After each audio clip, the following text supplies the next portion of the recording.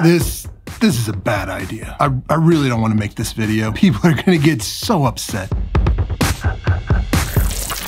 There are fewer topics in the tarantula hobby more controversial and more widely argued than what species is the largest tarantula. There's so much bad or archaic information out there, exaggerations and just straight up lies that it's hard to determine what species technically is the largest. Now, I'm no arachnologist or biologist or scientist of any sort, but I have scoured the internet, checked all kinds of websites and message boards, and talked to a lot of keepers and breeders, and have tried to narrow down the actual sizes of a lot of these species to make a list of the top 10 largest tarantulas. Now, before you leave a comment that says the giant huntsman spider is the largest, I don't care. I'm not talking about spiders. We're talking about tarantulas.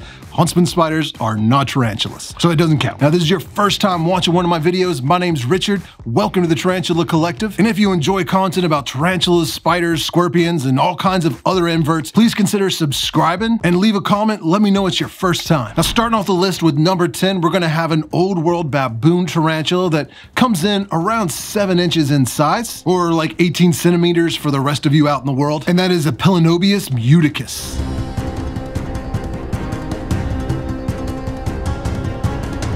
Known better as the king baboon tarantula, this species is found in East Africa, and it's the only species in its genus. This is a fossorial species, so you won't see it a whole lot, but they can live up to about 20 years.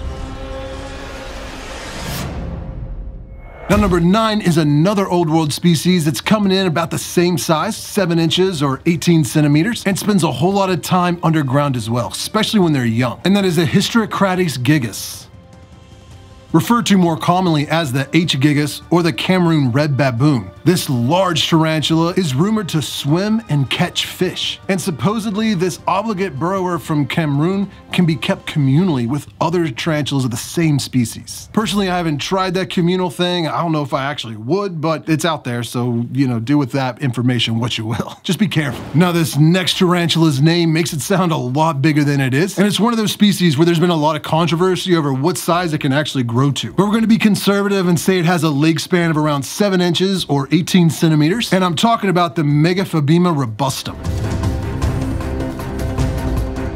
You may recognize it by the Colombian giant tarantula or the Colombian giant redleg. This species is found in the tropical rainforests of Colombia and Brazil. Now, the robustum does not have the typical threat posture you normally see in a tarantula. The powerful rear legs have sharp barbs, which are used to impale those that might disturb it. Instead of lifting up its front legs and showing you its fangs, it will bounce up and down and kick those legs in like a bucking fashion, like a horse. And if it continues to feel threatened or irritated, it will start twirling around in a circle in an attempt to confuse its attacker. Now, this twirling action is sometimes referred to as the cartwheel of death, though that's not really accurate portrayal, but it sounds cool. And seeing a tarantula of that size acting like that would definitely get me to take a few steps back. Now, number 7 is a tarantula you cannot argue that it is large. Where the controversy will probably come in is which species in the genus is the largest. I spent a lot of time researching trying to figure out which species was technically the largest, but there's so much conflicting information out there, I really wasn't able to settle in on one. So we're gonna kind of cheat on this one. Coming in around 8 inches is the Megaphobema species.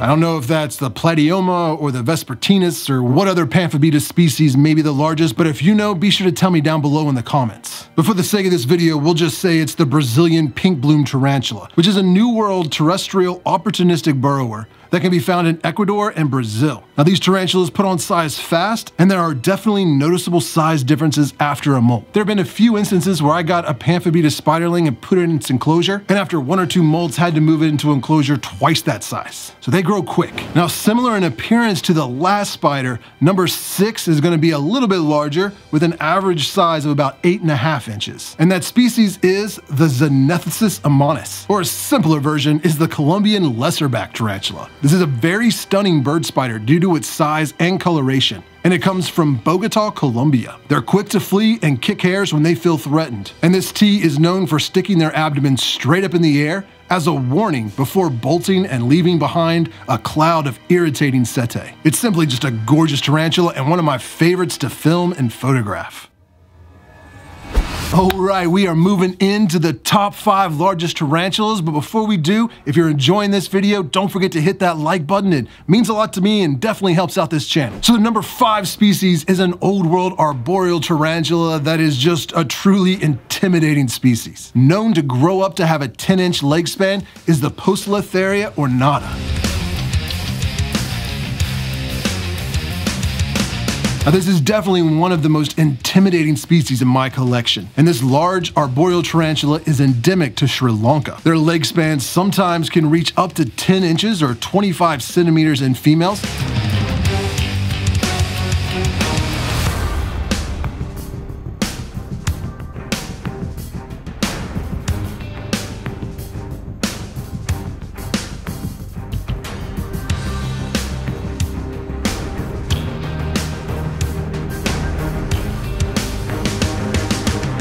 And it's probably the second largest tarantula in the Poecilotheria genus, outdone only in size by our next species. Coming in at a solid 10 inches, maybe 10.5 inch leg span, is the Poecilotheria rufilata. Now, this may be the largest of the arboreal tarantulas, and it is an amazing species. They have a yellow and green highlighting on their carapace and legs, with iridescent blues and greens on their feet. Now, this tarantula will stay out in the open more than most other Poecilotheria species do. And this is a species that a lot have attempted to keep communally with varying rates of success, but mostly it seems like they tolerate a communal enclosure. Now, these next 3 species are where things get really hairy, no pun intended. These large bird-eater spiders have a huge leg span and very heavy bodies. And there is a lot of contention as to which species belongs in that number 1 spot. So before I go any further, I want you to leave a comment down below as to which tarantula species you think deserves the number 1 spot on this list. Go ahead, I'll wait.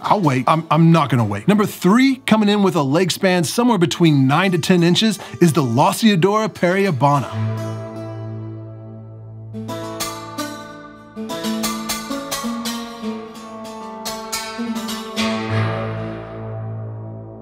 Referred to as the LP or the salmon pink bird eater, this New World terrestrial tarantula is endemic to northeastern Brazil. This species is argued to be the 3rd or 4th largest tarantula in the world, growing somewhere between 9 to 11 inches, with most only being around 8 or 9 inches in reality. But for this list, we'll consider it the 3rd largest tarantula behind these next 2 species. Alright, I'm going to tell you my pick for the 2nd largest tarantula, but I can already see some of you are getting irritated. I can feel that frustrated energy through the camera. But relax, this is just for fun. This isn't like a scientific paper that I'm publishing or anything like that. Good times, we're having a good time. Coming in with an impressive 10-inch leg span, or 25 centimeters for the rest of you in the world, is the Theraphosa apophysis. Supposedly the world's largest, or maybe more accurately, longest legged tarantula, this species inhabits burrows in tropical Venezuela. Theraphosa apophysis is very similar to the blondie and the sturmey, except for very subtle differences. The apophysis has far more setae or hair on its legs, with a very noticeable pinkish reddish hue over its body. And as spiderlings, they also have pink feet, which really makes them stand out. And that's just kind of adorable. Oh man, here it is. Who's he gonna pick? Am I gonna love him or hate him? Well, you can call me King Solomon because I'm splitting this baby. Coming in with a huge leg span between 10 to 11 inches. If someone says it's 12 or 13, they're probably lying to you. The number 1 largest tarantula, in my opinion at least, is the Theraphosa sturmey / blondie. 2 tarantulas? You can't do that.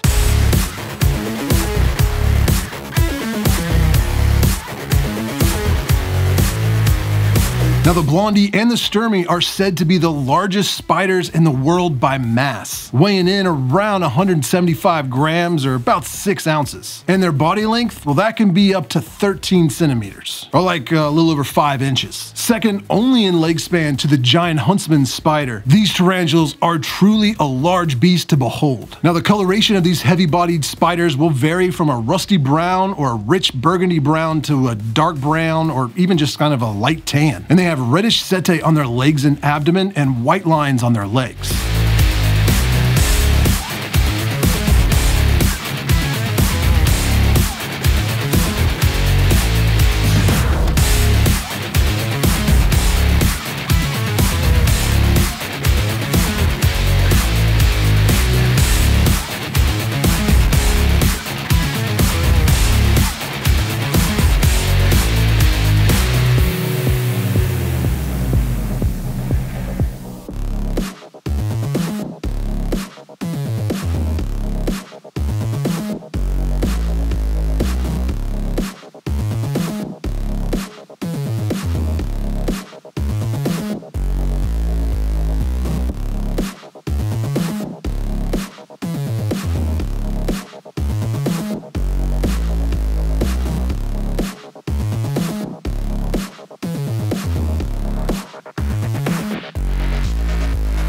There are definitely some differences in appearance between the blondie and the sturmy, but you really got to look at them closely to figure that out. But at any rate, they're both huge and heavy tarantulas, and it's probably no surprise that the Goliath bird eater is the #1 species on this list. If you want to see the rest of my top 10 list, just check out this playlist right here. And if you want to see some species-specific videos on a lot of the tarantulas that made this list, watch this playlist right here. As always, I appreciate you watching. Subscribe if you want to see more. Thanks for buying Tarantula Collective merchandise, and I will see you next Tuesday.